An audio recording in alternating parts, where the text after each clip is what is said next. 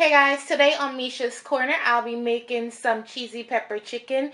I've made this recipe before a while ago on my cell phone, so I want to update it and probably even make it even better. Alright, so first we're going to start with the rub for the chicken. In this bowl right here, I have some garlic powder and some brown sugar. To this, I'm going to add some cumin. You guys know that's kind of strong, so maybe a half a teaspoon of each of these. Coriander. You can season this chicken however you want to, though, you guys. You really can. It's forgiving, but you want that sweet, salty, spicy effect on your chicken. This is the Grill Mates Montreal chicken spice. You need a lot of that because that's like the base. Then you're also going to add some crushed red pepper flakes. You can use cayenne. I'm making about 6 or 7 chicken thighs. To this, you're also going to add salt. You're going to mix this up, and this is going to be the rub for the chicken. Alright, you guys, so these are my chicken thighs. I washed them up really well and dried them. I know a lot of people don't like chicken skin, but you need the skin because that's where we're going to put the cheese and the pepper.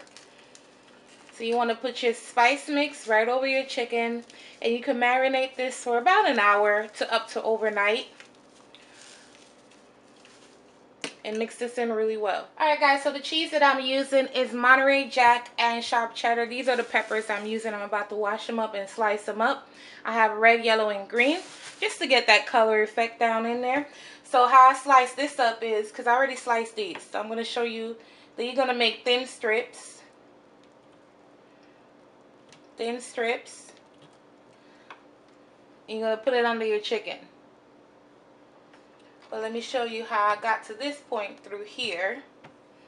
I had to do it the hard way, y'all. I should have, you know what I wish? I had the sandwich cheeses, you know those sliced cheeses?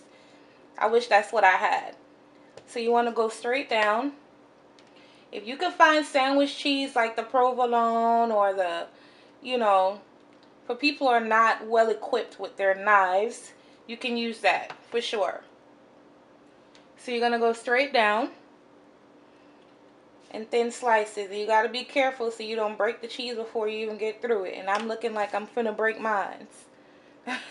Oh, I didn't. Alright, so then you're going to take, just like before, you're going to go down and make your strips. And you're going to put this right under the chicken thigh skin, just like that. Alright, now we're going to cut the pepper up. You want thin slices, as thin to the edge as you can get it. You see how thin this is? You need it to be really thin. Make sure you're using a sharp knife, but be careful.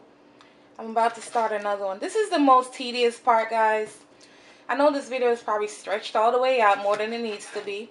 I cut the little edgy pieces off, and then I start this way. Probably longer than it needs to be, but I need to show y'all what I'm doing.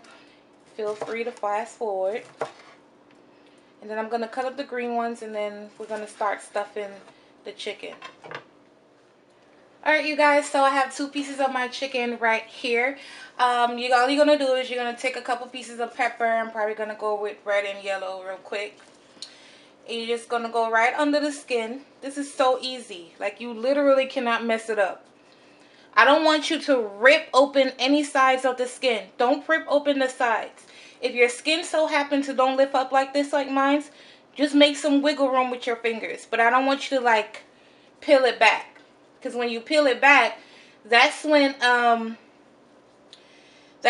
your cheese will leak out. Someone made this recipe the other day, and they had that concern, so that's why I wanted to address it. Don't peel your skin back. Unless it's already like that, then that's fine. But don't, like, peel it back. Because then you risk losing all your cheese from underneath your chicken. And that's pretty much it. That's all you're doing. You're going to pop this into a 375-degree oven until your chicken is cooked through. Usually this will take me about an hour at 375. I think another mistake I made in the last video is probably cooking it or telling you guys to cook it at 400, which probably caused the cheese to leak out even more. So this time we're going to go to 375 for an hour, or until the internal temperature is 165 and your chicken is super delicious, golden brown, and looks amazing. Alright guys, so these are what they look like. I'll cut up some onions and lay on the bottom of my pan just to protect the chicken, add more flavor and moisture. And also the excess pepper that I had left over, I sprinkled it down there also.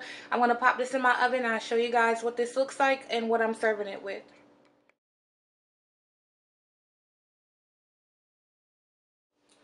Alright you guys, so this is what the chicken looks like. I'll make sure I put some pictures up so you guys can really see the pepper and the cheese underneath the chicken skin. I paired this with a corn souffle. This recipe will also be out in a few. And this is what it looks like right here.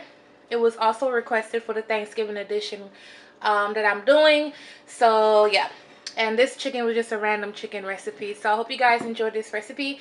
And I'll see you guys next time on my next video. Bye guys.